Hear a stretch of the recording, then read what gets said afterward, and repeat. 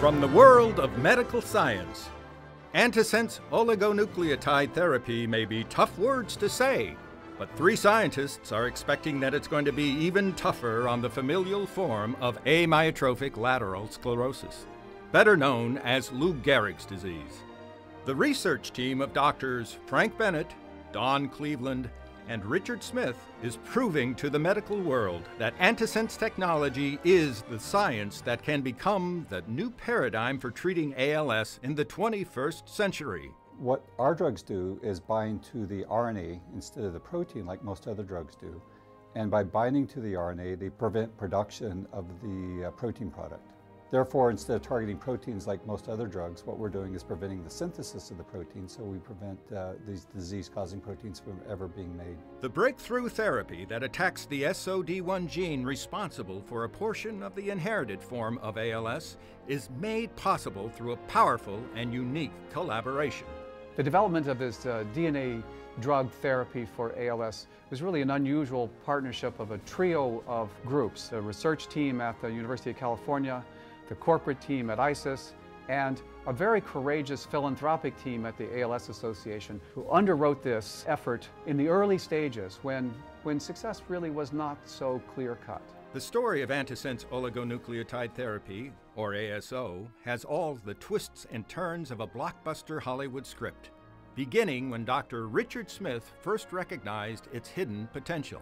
As a physician taking care of ALS patients, I'd been looking for a long time for means of treating the disease, and when the first description of a familial form of the disease was recognized in 1993, then I thought, well, we have a target, and antisense might be a way of actually treating the disorder. When Dr. Smith first presented the SOD1 opportunity to me, I thought it had some very good scientific rationale, and it was one of these opportunities you receive, what if this is true, and we can make a big difference in these patients' lives. The project initiated when Richard Smith introduced himself to me, proposed this idea, and I was not impressed initially. And Richard proposed it again, and he proposed it again, and he proposed it again.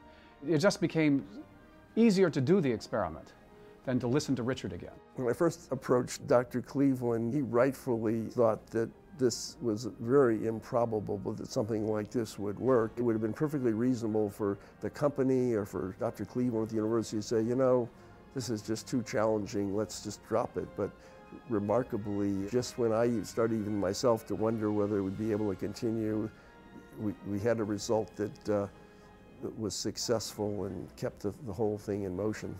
Further studies are currently being conducted to enhance the effectiveness of the therapy before beginning the next round of clinical trials in the very near future. And so far, the doctors are giving its progress a big thumbs up.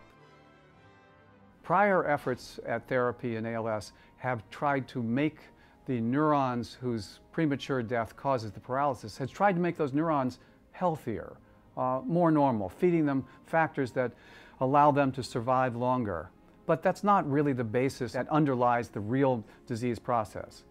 Because we know the exact gene, we know it does something toxic, something bad, and we know how to silence that gene. Our approach really is directly on what is causative of disease, and that gives us real optimism that we can change disease course. What the ultimate outcome of ASO therapy will be, only time will tell. But based on the promising early results, we may be witnessing a momentous step forward in the battle being waged against ALS.